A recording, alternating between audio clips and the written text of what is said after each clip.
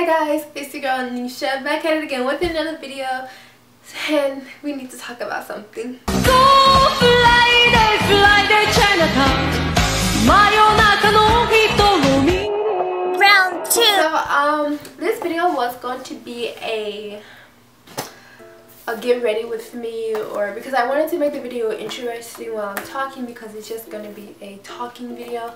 I'm just going to talk about some things because, you know, yeah, I made my 20 facts about me, but I feel like you guys can't really get to know me like personally unless you like have a sit down conversation with me. I know I kind of look a mess, a hot mess, oh well, but I really wanted to make this video and I really wanted to talk to you guys because I feel like I took information from myself and I wanted to give it to you guys on what I've learned and just basically tell you how I've been feeling, why I've not been making as many videos, and just so on, you know, just catch up on life, because these content is what I want you guys to see of me. And there's always been a reason why I never did personal content like this on YouTube, because there's so many people that have my YouTube channel that I don't want to have my YouTube channel. And actually this is my second time filming this video, but I decided to refilm it because I feel like the first time I filmed it wasn't as good. So let's hope the second time will be okay. The past probably a few weeks I've been really depressed. I've been so sad. I've been so down and so sad, and a lot of people don't really know about it, and I haven't really told many people because I feel like there's nobody I can really go to.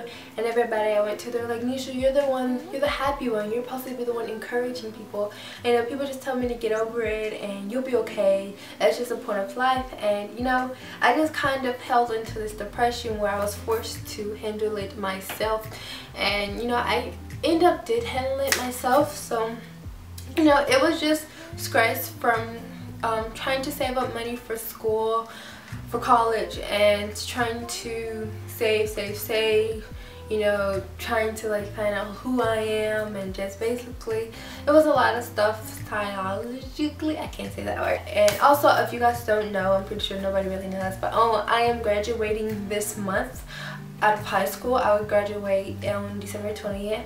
I finished most of my classes. So I'm taking online classes and regular school classes, like I'm doubling up, and that's how I'll get to leave earlier. So I've been the stress of that and just figuring out and applying for college. So I'm going to tell you guys like what I want to do in life and what I want to be in life, because a lot of people don't really know what I want to be in life, and when I do tell people what I do want to be in life, I get judged heavily. So I feel like I have to tell what I want to do in life for, you know, for me to kind of tell the story. So in life, I want to be a movie director, film director, actress, a producer, a film writer. For all of this in one, I want to be able to write my own films, I want to be able to produce them, I want to be able to direct them, and some of them, not all, I want to be able to act in them, because it's always been a dream of mine since I was little to act, and it's something that stuck with me for a lifetime. Like, yeah, I had other dreams, but you know, this is one of the main dreams I want to do in life, and it's something I want to do completely. And one of the schools I want to attend is in South Korea. One of the film schools I want to attend is in South Korea, and a lot of people are wondering, you know, why Korea? Why do you want to go there? Why there's so many film schools here in America, why Korea? And because I like the way Korean movies are filmed. I like the way Korean movies are, I just like really like Korean movies, and I like the way, if you ever watch some Korean movies, they are really good. And what I mean by that, like, Korean movies, you wouldn't expect it. That's what I really fell in love with. At the end of the movie, it's like, oh my gosh, like, I would have never expect that. It's just always some plot twist or turn, and I would love to be able to, everybody knows I write movies, so like, I have made movies in that kind of script writing, inspired by Korean movies. So I really would love to be able to make also Korean movies and movies, English movies, like movies in America, and also have movies come out in Korea and be like this different language, everything. You know, that's my dreams and my hopes. And you know, I've been really trying to apply for the school in Korea, but you know, money is a big problem because you can't just move to a country without money. So I've been saving up lots of money, and it's just stressful because, you know, with some Korean colleges you need around $10,000, but you know, there's ways around it. The college I'm going to, I don't want to say the college name right now, but it's not one of the top schools in Korea. It's not Korean University. It's not Korea University, Seoul University, or Yonsei University. It's a much lesser known school, but if I get accepted, I will let you guys know. But there are a lot of lesser known colleges out there in Korea that don't require that much money, so that part has been okay. But one of the main problems is like the living expenses in the place I want to live is kind of, you know, and it's hard for us to get a job as foreigners or as, you know, people, other non-teaching jobs in Korea is really hard. So I've been kind of dealing with that, but I'm making my way through here.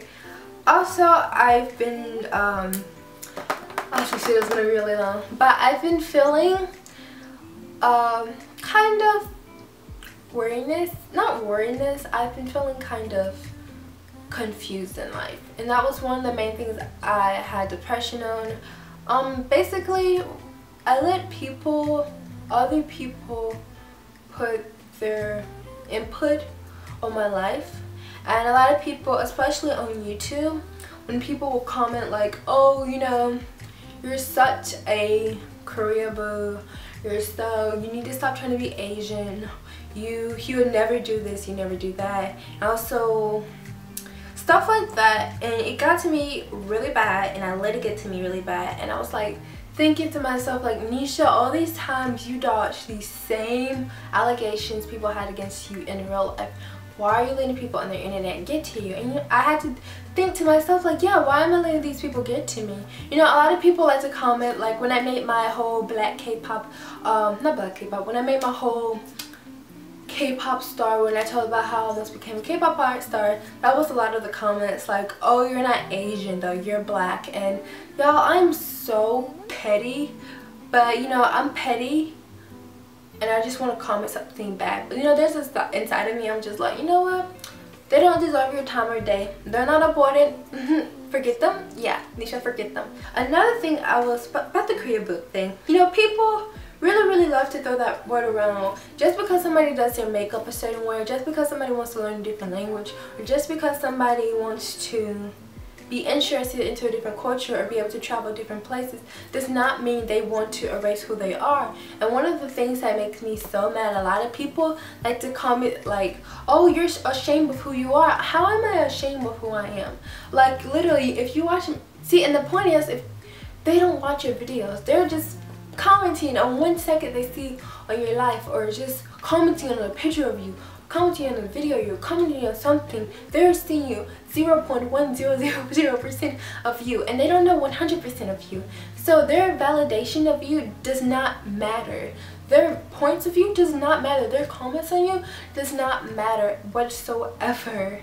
Like, it's so funny because this turned into like a, how I'm supposed to feel, but it turned into like a I don't know, like a free joke. Like, I got really fed up, and people really need to understand, if you guys want to be something in life, you know, people keep telling me, you're black, you can't go to Korea, or you're black, you can't do this, or you can't do this because you look this way.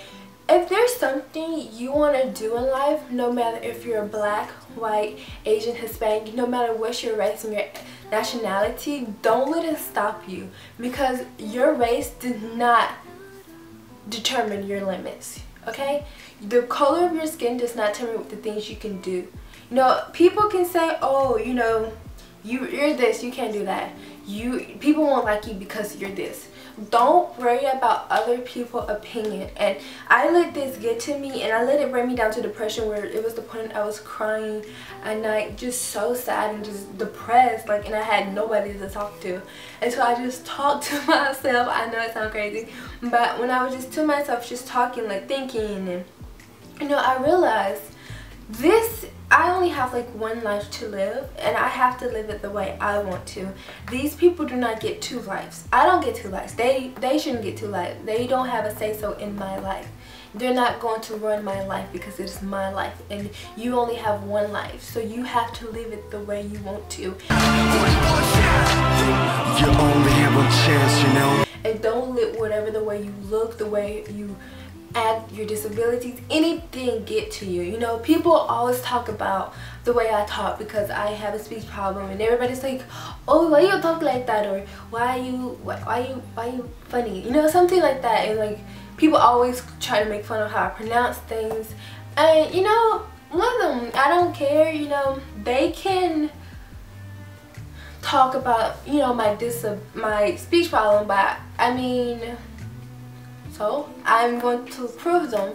Yeah, you can talk about this, but that doesn't mean anything to me. And I really had to understand that, and I had to think to myself, you know, these people kikiing her trying to be this. If there's something you want to be, I don't care if you want to be an actress in Germany, if you want to go to Zimbabwe and start a multi-billion-dollar company, if you want to move to Korea and do show business, if you want to be able to run an oil company, do not let the color of your skin, do not let the way you look, do not let your gender, do not let anything be able to put what you want to do on a pedestal, because it is your life, like I said. And people like to put people in boxes. It is literally 2018, and people are still making a big deal out of certain things they don't need to make a big deal out of, you know. And if people back in the day had that same mentality and thinking, oh yes, I'm this, so I can't be that, this world would be terrible if people always listen to what other people's opinions, you know. If there wasn't people that, you know, fought for rights, certain people wouldn't have rights, you know. As a black woman, I'm a girl. As me, I wouldn't have rights I had today if people in the past never fought for me. And if people listen, and those people in the past, if they never fought for me and they listen to what other people say, it can affect the future. And all I'm saying is, there's no reason for us to feel unhappy with, you know, there was no reason for me to feel unhappy or anything because of what other people say. Their words are just words. At the end of the day, they don't mean anything. If the best thing you can do is to prove them wrong and live the life you want to live, no matter where, okay? So if there's something you want to do it, you know. And I let them people get to me, and I was literally on the edge of thinking about like quitting my whole dream. And I thought to myself, there's nothing else you want to do in life but this. So what are you going to do in life? Are you just going to sit there with your mom and be, you know, living with your mom forever? She's going to kick you out anyway. Hope not. Well, will my mom kick me out? You know, I would go ask her, but I don't want to ask her. But yeah, I just really wanted to say that. And I know I sound like I'm preaching, but I was just really feeling depressed, and I was sick. Another thing with the whole career bill, I can be into different cultures. I can be into different languages. I can want to learn a different languages. If I know who I am and I respect it, if I know who I am and I don't lose touch on who I am, and I know my background or whatever, and if I'm not harming myself or others, then whatever you like or interested in is perfectly fine. As long as you know who you are, what other people say doesn't matter. And I literally have to learn that, you know. People always like to say that, oh, you're Korea boo, and I actually have the Korea boo word blocked on my channel. So if you try to like call me that, because I really got sick of saying that, and people throw that word around so much that it loses its meaning. Like, oh, you're such a Korea boo, Koreans won't like you, da da da da da. People are people. And also I felt really upset and sad because in where I'm living now, I don't have many friends here. Also, a lot of the so-called friends I had in school, you know, they're all getting accepted into colleges, and I'm happy for them. But also, while I'm happy for them, I felt the sadness towards myself, because I felt like, oh, you know, they're getting invited, you know, getting into college, and you know, Nisha, you're still trying to save and make sure you have everything right so you can do this. And I really compare my life to others, and I have to realize, you know, you can't compare your life to other people. Everybody is running a different race at different start points. Some people start races all the way in the back, while other people start races in the middle, all the way at the beginning. It just doesn't matter. But you can't compare your life to somebody else, because everybody has their difficulties in life, you know. Everybody problems are valued at the same saying. You know, you can't get mad at somebody that, you know, a lot of people always say, well, you shouldn't feel bad because there's always somebody out there that is worse than you. And yes, that is true, but then again, that doesn't mean we should tell people just to shun their problems. That is true, but also there's somebody out there going through worse than what that person is going worse than you.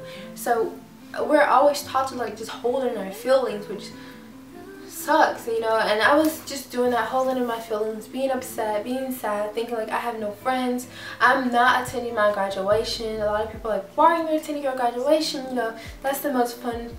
Oh God, I'm sorry. It's like that's the most fun part of, you know, you're a senior, you're supposed to attend your graduation.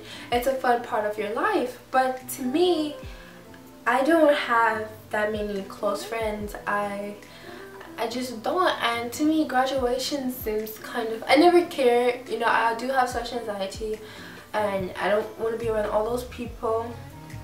And you know, my family probably cares for my graduation more than I care for my graduation. But you know, I didn't want to be around seeing all those friends take pictures, and I'm just thinking like, you know, I have nobody to take pictures with. It was gonna be kind of a bittersweet moment. So you know, since I was graduating early, I was like, you know, I just want to jump into my dream. And you know, graduation doesn't mean that much to me. It just doesn't, you know. And to other people it does, but not to me. It just doesn't matter. And you know, I was kind of hoping for friends.